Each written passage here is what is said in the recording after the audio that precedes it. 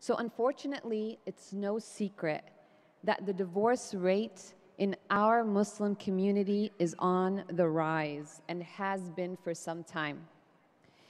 As divorce and marital unhappiness becomes more prevalent, it's increasingly important for families, couples, and individuals to learn relationship skills.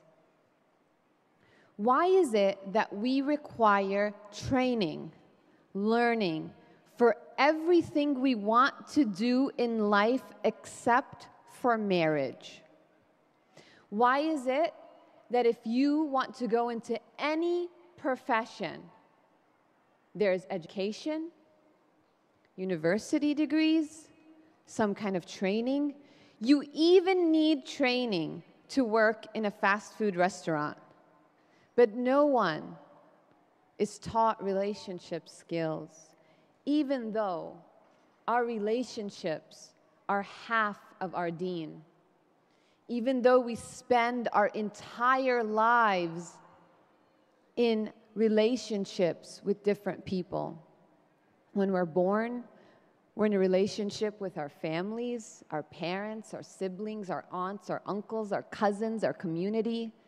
And then we get married, and we're in a relationship with our spouse. And we're in that relationship for about 40 to 60 years. So how is it that we don't learn the proper tools, the proper skills to navigate in our relationships?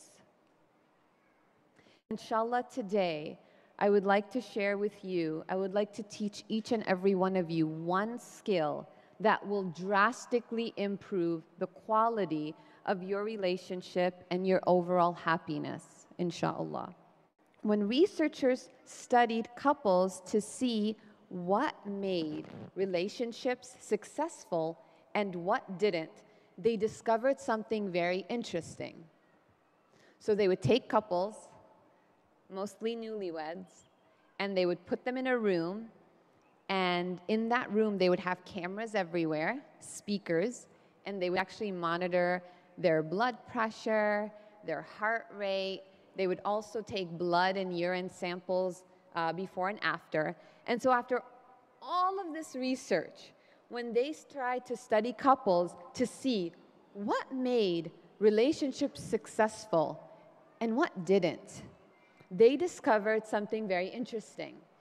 And that is that couples who paid attention to their spouse's bid for connection. Now, a bid for connection is any gesture, whether it's verbal or nonverbal, that one spouse does to get the attention of the other spouse. And bids show up in simple and not so simple ways. It could be something like a passing comment or a wink or something more direct like a question. And so the couples that were happy and happily married when they went through their lives did something very interesting.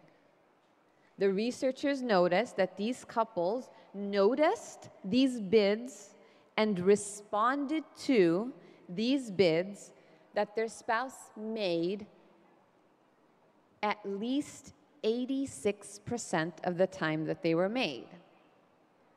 And then they found, on the contrary, those who were unhappily married or divorced only on average responded to those bids for connection 33% of the time.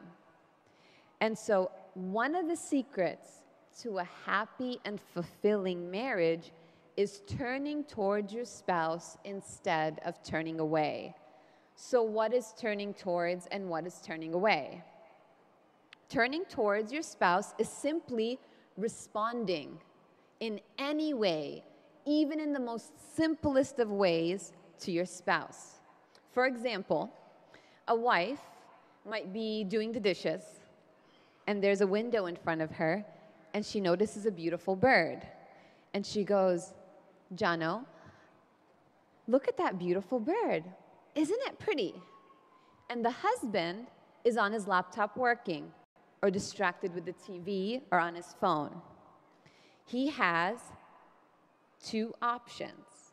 He can either stop what he's doing for a second, look up and say, MashaAllah, yeah, it is pretty, and go back to what he's doing, and that is what we call turning towards, or he can ignore that, continue doing what he's doing on his phone, laptop, or watching the TV, and that is what we call turning away, not responding to that bid to get the attention. And so, this research is really incredible because it suggests that there's something that you and I can start doing today that will dramatically change the course of our relationships. And more importantly, it lets us know that there is something that we cannot do that will cause our relationships to deteriorate, right? And our relationships are what? Does anybody know the dua that I recited in the beginning? It's a beautiful dua that Allah subhanahu wa ta'ala teaches us in the Quran, in Surah Furqan. Allah subhanahu wa ta'ala in that section talks about Ibadur Rahman, the servants of the most gracious, the most merciful. And he lists qualities that these awesome, beautiful, amazing servants have. One of those qualities is that these people, they make dua and they say, رَبَّنَا هَبْ لَنَا مِنْ أَزْوَاجِنَا وَذُرِّيَّاتِنَا قُرَّةَ أَعْيُنٍ وَاجْعَلْنَا لِلْمُتَّقِينَ إِمَامًا. O our Lord, gift us. Heb lana. And that's very, very profound that they use the word hiba, because hiba is a gift. They're calling their spouse and their children gifts from the most merciful, right? And so this suggests that there's something that you can do to not take care of this gift that Allah subhanahu wa ta'ala gave each and every one of us. And so that's huge, because not only does our mental and social well-being depend on this skill, but also our spiritual well-being and our hereafter. Because our spouses and our children and our family members, they're gifts from Allah subhanahu wa ta'ala. And when Allah gives us a gift, what does He ask us to do with it? Take care of it, right? We didn't really need all of this modern research, and we didn't need marriage therapists to study relationships for the past 40 years for them to tell us this. Why? Because Allah subhanahu wa ta'ala also says in the Quran that He sent for us a human, the Prophet Muhammad sallallahu alayhi wasallam, as the most perfect and beautiful role model for both men and women. And guess what? The Prophet sallallahu alaihi wasallam was a master at turning towards these bids for connection.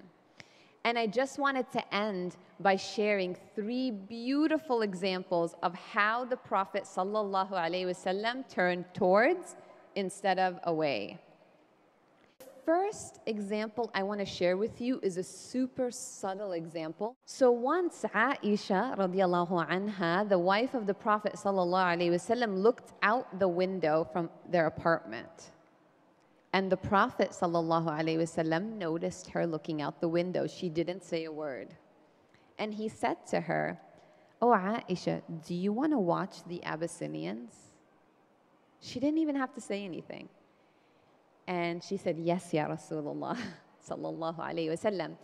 And so he held her so that her face was touching his face and her body was behind him. And after a few minutes, he said, "Have you had enough watching?" She said, "No." So he continued holding her and standing in that place to allow her to watch.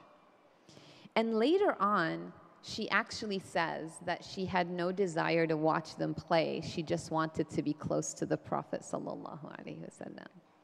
Most of the times, these bids, they don't want anything except for your attention. They're attempts to get your attention, to get some kind of positive attention from you. The second beautiful example from the life of our beloved Prophet sallallahu alaihi wasallam is that the Prophet sallallahu alaihi wasallam went to Aisha one time and he said, "Oh Aisha, I know when you're happy with me and I know when you're not so happy with me." And she said, "Ya Rasulullah, no, no, no, like I don't do anything, how could you know that?" And look how he noticed. He said, "When you're happy with me, you swear by the Lord of Muhammad. You say, wa Rabb Muhammad. And when you're not so happy with me, you say, wa Rabb Ibrahim. You swear by the Lord of Abraham." Look at how much the Prophet ﷺ is paying attention, that he could notice that one word difference.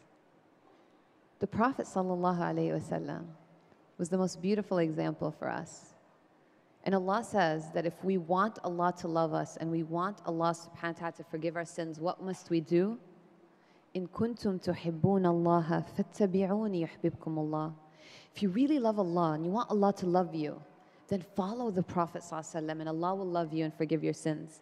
Now last but not least, and this is one that was not so subtle, a more direct. Aisha radiallahu anha would ask the Prophet sallallahu alaihi wasallam periodically, "Ya Rasulullah, how's our knot?"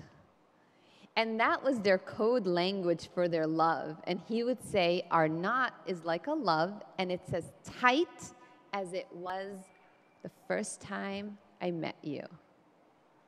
Isn't that beautiful? Sallallahu alaihi wasallam.